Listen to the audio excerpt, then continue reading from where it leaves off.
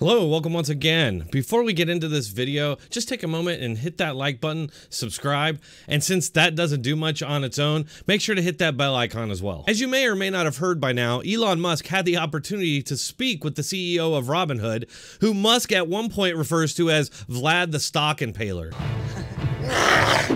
But anyway, he was able to ask some tough and entertaining questions. Now, I want you to watch the portion of this interview that I edited down to the informative and funny bits, but afterwards, I highly recommend that you head on over and watch the full video. As always, the link to the full video and the Tesla Dosage channel will be in the pinned comment and description.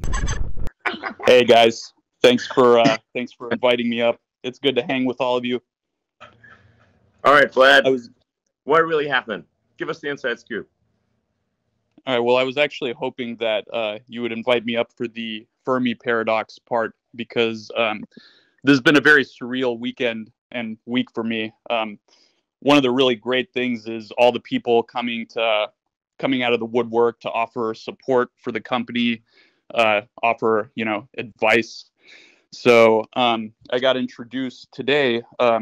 And actually, I should say I just randomly downloaded Clubhouse a couple of days ago just to see what it was all about. So this is my first time literally using the app.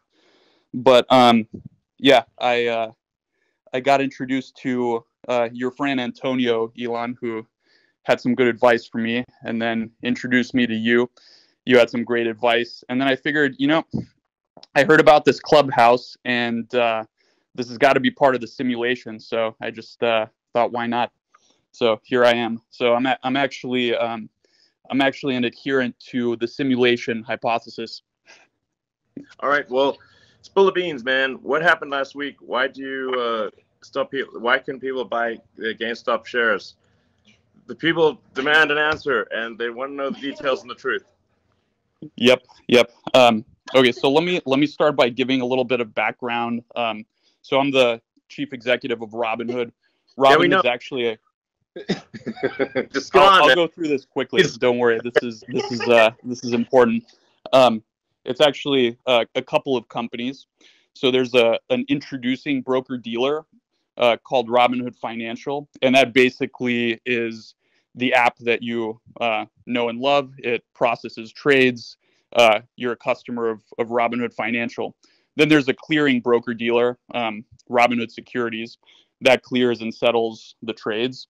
And then we have Robinhood Crypto, which is our crypto business, all of these are kind of different entities that are differently operated.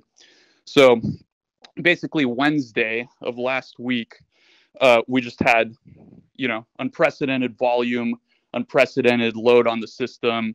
A lot of these, so-called meme stocks were, going viral on social media, and people were joining Robinhood, and there was a lot of net buy activity on them, as you guys all know. And Robinhood at this time, I think, was #1 on the iOS App Store, and pretty close, if not #1 on Google Play as well. So just unprecedented activity.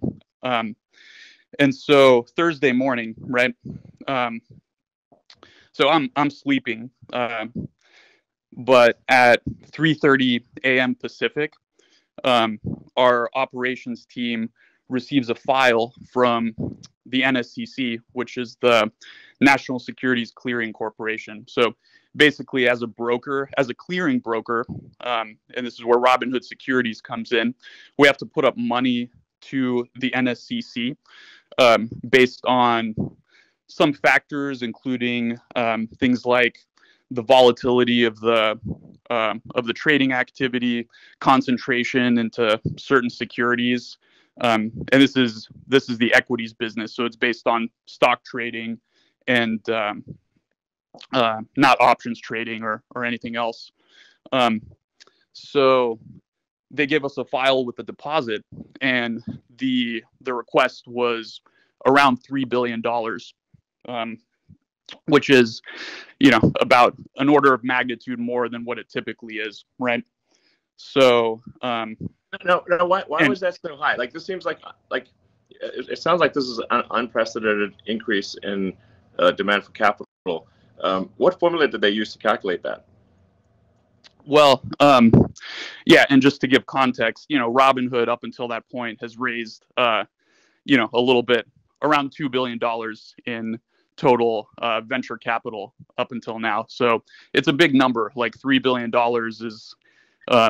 is a large number, right? So basically the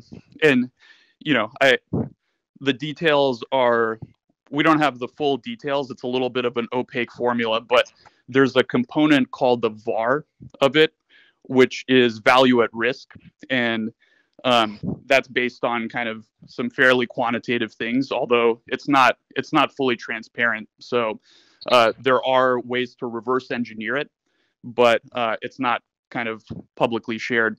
And then there's a special component, which is discretionary. So that kind of acts as a multiplier. And basically discretionary meaning like it's just their opinion. Yeah, it's a little bit. I mean, I'm sure there's definitely more than just their opinion, but basically, well, I mean, I guess like it's based on growth. What everyone wants to know is like, did something maybe shady go down here? Like it's like, it seems weird that you'd get a sudden $10 billion demand. $3 billion in the morning. Sorry, how much? Yeah, it was $3 billion US. $3 billion. Okay, $3 billion. Yeah, around. Just suddenly out of nowhere. And what percentage of that I wouldn't impute shadiness to it or anything like that. And actually, the NSCC was reasonable subsequent to this, and they worked with us to actually lower it. So it was unprecedented activity. I don't have the full context about what was going on in the NSCC to make these calculations, but yeah, essentially it was a large number. Is anyone holding you hostage right now? No, Blink I'm twice. Okay. Yeah. Thanks for asking. But anyway, so will there be any limits? Well, I think there's always going to be some theoretical limit. Like we don't have infinite capital, right? And on Friday there were limits. So there's always going to have to be some limit. I think the question is, will the limits be high enough to the point where, they won't impact, 99.9+% of customers. So, if someone were to deposit $100 billion and decide to trade in one stock like that, that wouldn't be possible, All right.